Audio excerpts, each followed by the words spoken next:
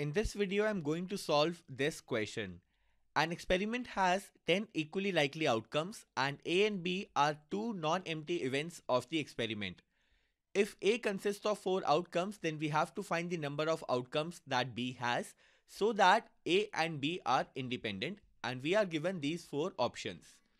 So because we are given that the experiments are equally likely, this means that probability of an outcome is equal to 1 divided by 10.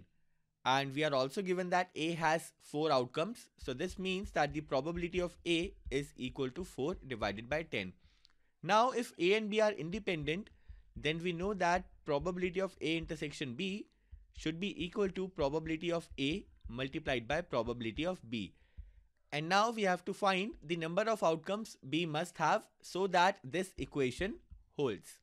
Well, we cannot do much with this equation, so we are going to look at the options that are provided to us. We will test all these options one by one, and then we will use logic to see which option satisfies the conditions that are given to us. And that would be our answer. So let's see if option number A satisfies this equation. So according to option number A, B has 4 outcomes. So this means that the probability of B will be equal to 4 divided by 10. And this implies that the probability of A intersection B will be equal to 4 divided by 10 multiplied by 4 divided by 10, and this is equal to 16 divided by 100, and I can write it as 1.6 divided by 10. Now note that the numerator of probability of A intersection B cannot be 1.6. In fact, it has to be a natural number, because it can never happen that you have 1.6 outcomes common between A and B. Either you will have 1 outcome or 2 outcome or 3 outcomes or 4 outcomes. So this cannot be here. We should have a natural number here. So part A is not the answer.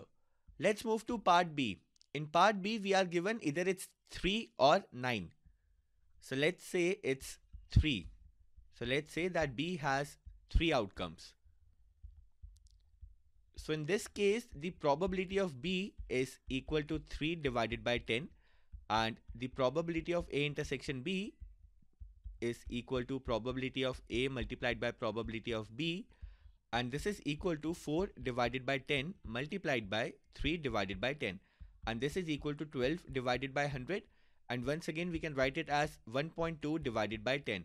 Well, using the same logic, we cannot have 1.2 here, so even B is not the answer. Let's move to C.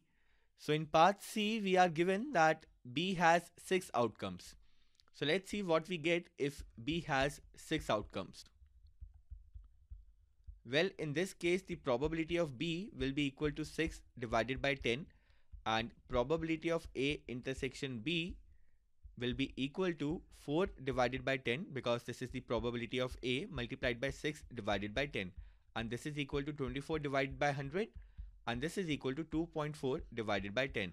Well, in fact, C is also not the answer. Now because A, B and C are not the answer, so that means D should be the answer. But let's see if D satisfies the condition that we are looking for. So according to part D, B should have either 5 outcomes or 10 outcomes. So let's see what happens in this case. So part D, let's first check what happens if B has 5 outcomes. Well, in this case, the probability of B will be equal to 5 divided by 10, and the probability of A intersection B will be equal to 4 divided by 10 multiplied by 5 divided by 10, and this is equal to 20 divided by 100, and we can write it as 2 divided by 10. So this makes sense. We have a natural number here. So you can interpret it like this, that A has 4 outcomes and B has 5 outcomes, and the common outcomes are 2. Okay, now let's check what happens if B has 10 outcomes. So if B has 10 outcomes, well, in this case, the probability of B is equal to 10 divided by 10. So this is equal to 1. And the probability of A intersection B is equal to 4 divided by 10 multiplied by 1. So it is equal to 4 divided by 10. So in this case, the probability of A intersection B is equal to 4 divided by 10. and this is a natural number, and this is what we were looking for. So we can interpret that A has 4 outcomes and B has 10 outcomes, and the number of outcomes that are common between A and B are 4. So probability of A intersection B is equal to 4 divided by 10. I hope you understand this logic. This is the reason why A, B and C are not the right answer, because if we try to interpret the part C, we will get that there are 2.4 common outcomes between A and B, which does not make any sense. So the final answer is part D, and that's it for this question.